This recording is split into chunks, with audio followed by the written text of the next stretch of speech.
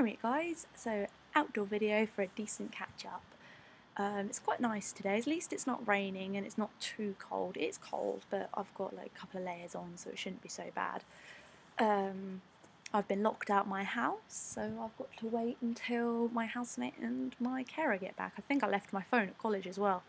I'll probably get a comment from Josh going, "Yes you did, I've got it," or "Isn't it sitting in your office, you silly plonker?" And I'm like, peace pal. Yeah. But anyway, I hope you guys enjoyed my Tag Your It videos. Thanks Rowan for inspiring them. That's totally awesome of you.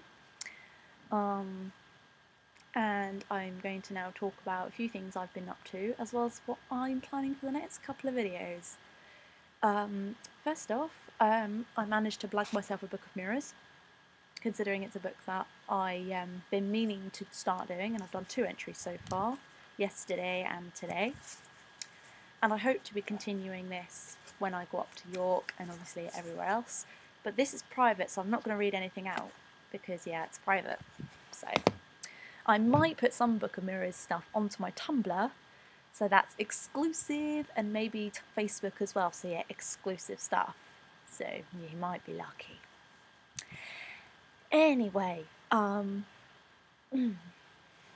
thought I'd also tell you that I found my totem animal at last. Came to me in a dream last night. Turns out I have a cute little black cat with little white socks and a little white nose, and she's so adorable. She's totally cute, but I haven't got a name for her yet, so I'm probably gonna have to visit her again. Maybe I'll ask her whilst I'm doing my visualization ritual from looking for my spirit guide. I might talk to her whilst walking up to meet the spirit guide. So yeah, might be a wise idea. I also picked up today, it's easy, the receipt's still in it, but Cunningham's Magical Sampler. I've been meaning to get it for a little while. I saw it in the bookshop, and I'm thinking, if it's there in a couple of days, I'll buy it. And I was like, yeah, it was there. So fate said I must buy it. So yeah, so it's got like chapters about different types of witchcraft. It's got recipes and spells. It tells you information about the magical pantry, folklore, and it's got articles that he wrote for the Llywelyn Almac when he was still alive. So yeah, recommendation, read. It is a really nice book, and I'm probably going to copy a load of stuff from it into my Book of Shadows. So speaking of Book of Shadows, I've added some more. As you can see now, these were empty pages, but now I've got information in the Sabbats pages. I have some more spells. I have a divination spell and a cute little picture. And I've got tarot information, a sleep spell. What I think is quite useful about what I've added as well, I've added a chakra for chakra healings. I'd like to start doing that soon. All these new things to do, and I think this is really useful. I picked up a reversal spell. I picked it up online, and it's a nice little simple one. It's just a basic chant and a meditation, really. So I think it's sorted.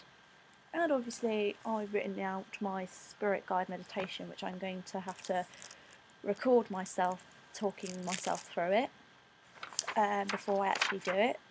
Obviously the reason why I've got little crosses there and it's blank is because I want to print off some photos or some pictures from online to relating to the meditation. I want to stick it underneath certain chunks of writing, which is why that's all blank. And yeah, I think the meditation's the last thing I wrote in here, because now the rest of it's blank. So, and obviously even the ones I've done before, I've added some pictures from the internet, which I've already found. So like, that's my detoxification picture. I really like that. It's quite cute. What else have I got? I've got, yeah, the hand fasting one. Found a picture of a hand fasted cup of hands. And I found a cute little fairy, and I've got loads of stickers everywhere. So yeah. So that's my Book of Shadows. I'm trying to think, what else am I going to talk about? Oh yeah, general life. So Mary Rose interview went really well. I had to really rush to get there though, because the social worker that was supposed to turn up didn't turn up, which was not helpful because obviously we have busy lives and we've got things to do. So, yeah. But I managed to make it, and it was a very short interview. Basically, I was showed everywhere around. I was shown the staff room. I was shown the activity room for when we used to have schools come in. Obviously, they've said that schools and colleges and groups aren't booking anything until the new museum opens. So I'm like, okay, that sounds like fun. And he sort of explained some of the parts of the job, that I will be on little tables learning about information and obviously talking through information for visitors. And obviously when the actual proper museum opens, and obviously everything's moved out of the temporary accommodation, it will be my job to obviously lead people around and talk about the exhibits and what have you. Yeah, and he asked me a few questions, a few basic questions like, "Oh, why did you want to volunteer with Mary Rose? What fascinates you about the story? Why do you like history? And have you always wanted to work in a museum? Stuff like that." And I was like, "Yeah, great." And he emailed me today asking for another reference because apparently I was supposed to put 2 references and I only put 1. So I've got to do that. So I've done that. And then he said to me that once all that has gone through, then I can start. I can start whenever, and because he actually said, "Oh, when can you start?" And I said, "Well, whenever you want me to start, really. I'm more than happy, although I can't obviously do next Tuesday because I'm at a conference." And he was like, "Oh, fair enough." And I can't do Sundays at the moment because of gang show rehearsals, and I can do rehearsals in May, not rehearsals, Sundays from May onwards. I can do Tuesdays, Saturdays and Sundays, and obviously in the holidays I can obviously do more hours. So I'm like, yay, very exciting. So that's all good. Obviously York is ever closer. I think it's now 5 days to go till York.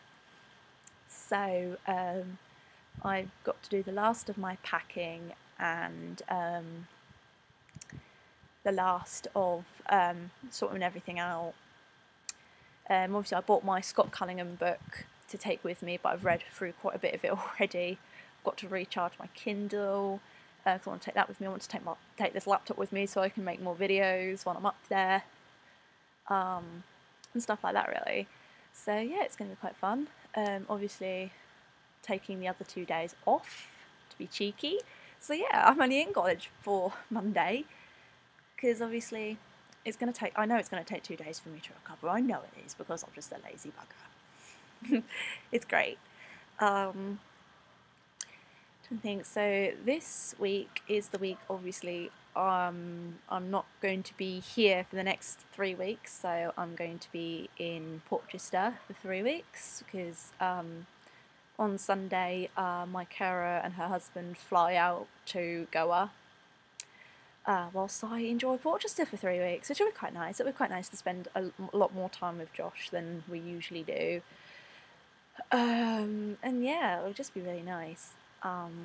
So that's happening as well. So yeah, I've got a massive suitcase to pack today, which is why I'm rather keen for my carer to come home and let me in, and also because my feet are blooming freezing. As much as I love nature, I'm really cold. So yeah, that's pretty much most of my news. And I think now I'll leave it at that for catch up. I'm just going to let you know a couple of videos I'm going to be doing in the next few days. I'm going to be doing a feminism video, partly because I am going to the conference, and partly because of this awesome book, which is such an inspiration, Feminism for Teenagers by Sophie Grillett. I will do a video about this book alongside everything else, but I've got to plan this one. So yeah, that's that. I'm also going to be doing a video about meditation and about spirit guides and totem animals. And I'm just trying to think, what else am I going to do? Obviously I'm going to do a load of York videos, and I'm going to do a Women's Day video and talk about why Women's Day is so important, not just to us as women, but us as witches as well. and how you can celebrate it, and obviously what I'm going to be up to. Probably just sleeping. A woman has the right to sleep around. Not that type of sleep around. Ah, dear, never mind. Anyway, I'm going to go before I dig myself any holes. Blessed be, and I hope you guys have a lovely few more days. And yeah, blessed be.